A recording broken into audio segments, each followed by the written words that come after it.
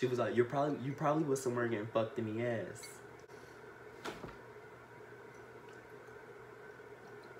Hey, what's up guys? It's your boy Jamari and I'm back with another video. Today this video is going to be my coming out story, as you can tell by the title of this video. So without further ado, let's get into the video. As you're probably wondering, why does he have this coffee mug? I'm a little sick, have like a little sore throat and runny nose, so got me a little tea to help me out.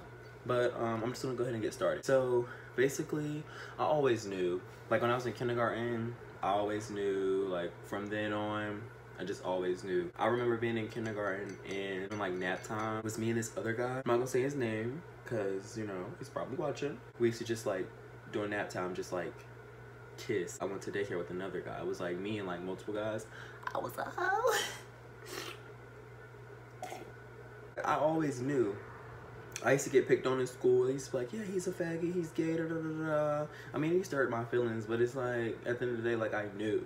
I remember it got to the point where I tried to commit suicide because of it. People do go through things like that, but I mean, look at me now.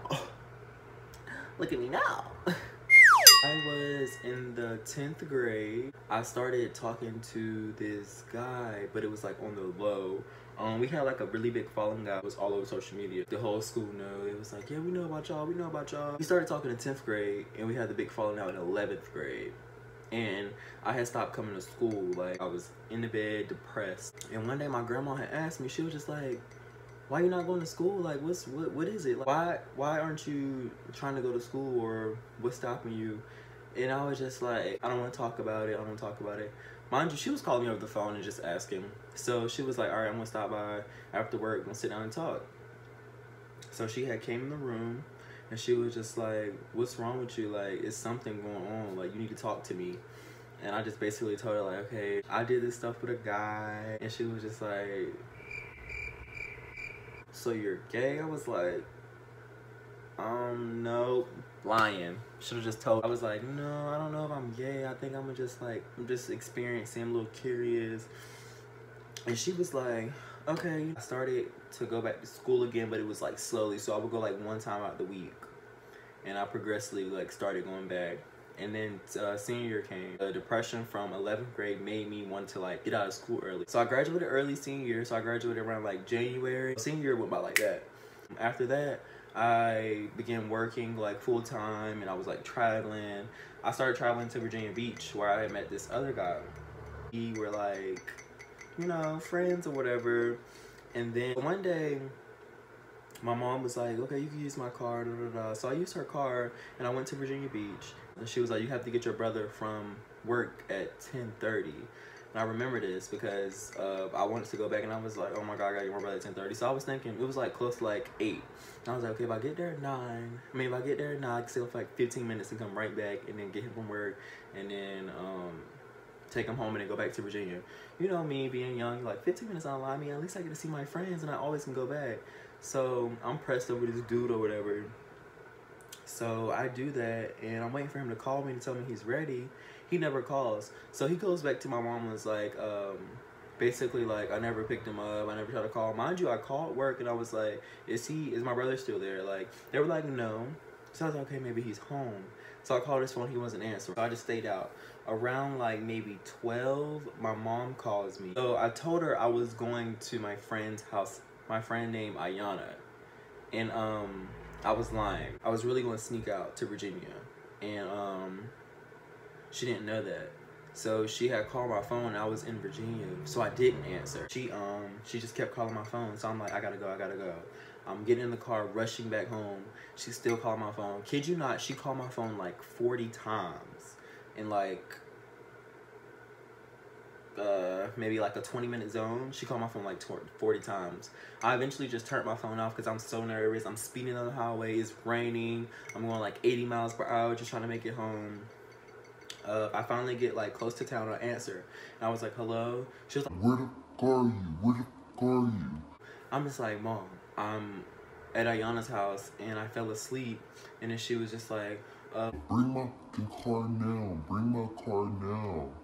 So I bring her car and she's outside waiting for me. Like, nervous. I'm shaking, my body's shaking. She snatches the keys out of my hand. She said, and give me your house key too. So I give her the house key, and I'm thinking like I can go up. She was like, no, get in your car and you can leave. I was like, can I get my stuff? Like, she's like, no, I don't want you in my house no more. She was like, you probably was somewhere again. Fucked in the ass, fucked in the ass, fucked in the ass.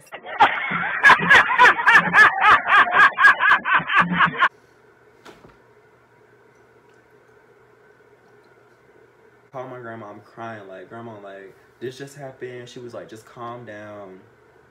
Just calm down, just breathe. And I'm crying. Around you, it's raining, I'm driving. So I call my friend back and I say, Ayana, listen, I'm about to come to your house. If my mom calls you, just cover up for me and just be like, I was at your house and I fell asleep. She was like, all right. So I ended up going to her house that night, and I stayed there that night. And then the next morning I woke up. It was around like 6. I woke up around 6, got dressed, and I texted her. I was like, I'm on my way to get my stuff.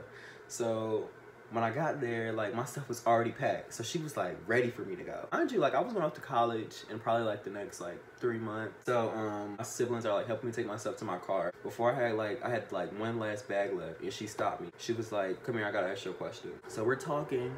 So she asked me, are you gay? I'ma work this bitch. Say she worked me when she thinks she put me out the house. Bitch, you didn't put me out the house. I put myself out the house. And I was like, I thought you already knew. She was like, so you are? And I was like, I thought you already knew.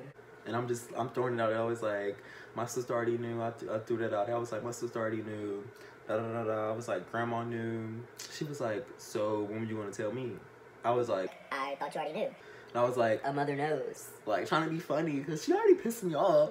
The night before, she already told me, like, I was probably somewhere getting duped in the ass. So, you know, I just threw, like... I thought you already knew, boo. Nah, boo. And, basically, she was just like, wow, like, you kept this from me and all this. And then she was just like, I love you regardless. Just be safe, basically. So, you know, that's going through my head as I'm walking to my car, put my stuff in there. And I drove off. And then I got to the stoplight. And I just broke down crying like, wow, like my mom just really just gave up on me. I felt like she gave up. I had no hope. So I went to my grandma's house. And my grandma was just like, her and my sister were sitting in the living room. And I walked in. My grandma was like, so you're gay? I'm just like...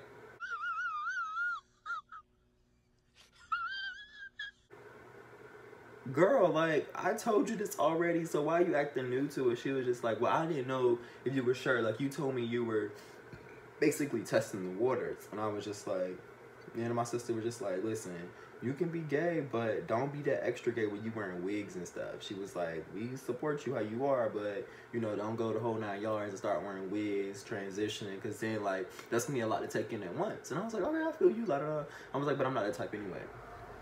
So then, yeah, time went on, and it was time for, like, graduation had came. Like, it was time for me to walk across stage, and my mom had I didn't talk to her at all until, like, maybe 2 weeks before graduation. She called me, and she was just like, graduation coming up, da da da, I want to make sure you have things to wear, telling me, like, she's going to be there, and I was like, okay. I ended up seeing her during graduation for the first time in, like, a long time. It's like we never skipped a beat. And ever since then, we've been, like, super tight. Like, I tell her anything that I go through, anything that I'm experiencing, like, I tell her, and she just be like, she'd be giving me the best advice ever. Basically, my message to anyone who's basically going through it or trying to come out to someone, I would just say, be yourself. That's, like, the #1 thing. I don't care what anyone else thinks of me. I don't care how anyone looks at me or anything, because I have acceptance from my family. Continue to be positive. Continue to like, comment, and subscribe. Share my channel with a friend. The videos are just only going to get better from here. You can follow my social medias at Instagram is Jrmri, that's JRMRI. On Twitter, it's the same exact thing with the underscore. And then my Snapchat, of course, is QY_1 MERE. If you guys have any questions or any concerns about anything, just DM me or comment it under the video. And until next time, peace out. Thanks for tuning in, guys.